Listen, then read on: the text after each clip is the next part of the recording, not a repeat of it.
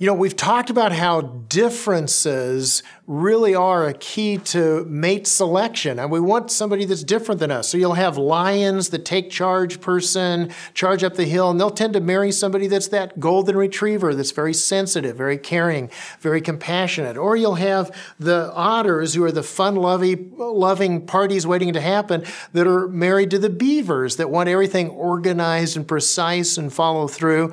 Well, how do you blend differences? For example, we need to understand that a lion person will tend to be aggressive when it comes to dealing with problems. So the first thing that we face when we're opposites is, how do we deal with problems? Well, if you're a lion, how are you going to deal with them? Pretty aggressively, right? What happens if you're a golden retriever? Well, they tend to step away from problems. But let me ask you a question. This is hugely important. What's the right thing to do when a problem comes up? Is it to step toward it or to step away from it? Well, it depends on the problem. And what I'm getting at is no wonder Almighty God places us with somebody that's different than us. Because in some cases, we want somebody that's going to be an aggressive problem solver. But you can't solve every problem aggressively, because if you do, what'll happen? You know, you can compound the problem.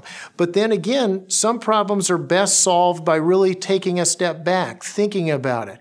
So in each case, whatever our unique strengths are, I'm convinced God has placed us with an opposite, because they can not frustrate us, but actually lead us to fulfillment.